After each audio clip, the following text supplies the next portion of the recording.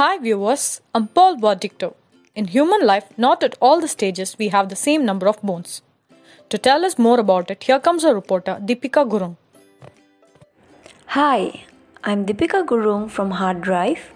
The average number of bones in an infant is 300, whereas adults have only 206.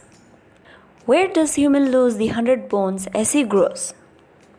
Bones give shape to human body, and without bones there's no protection for our brain or heart.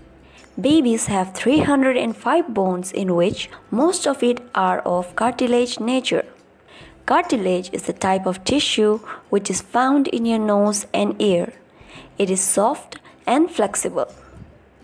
Baby's bone development starts at the 8th week of embryonic development.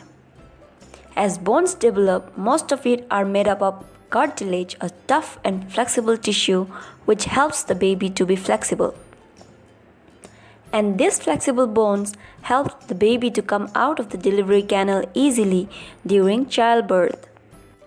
As the baby grows, most of its bones fuse together to form strong bones.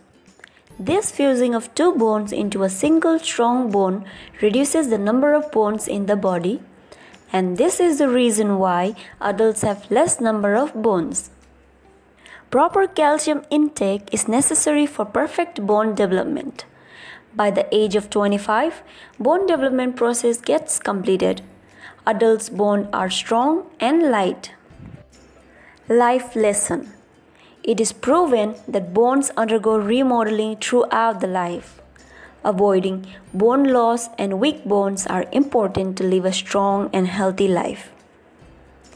Let's see a few tips to keep our bones healthy. Spend 5 to 10 minutes in sunlight daily, as it can help to gain vitamin D naturally.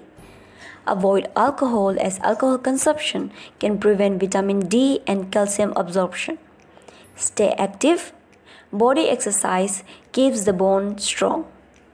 Drink milk. Eat more leafy vegetables. Thank you.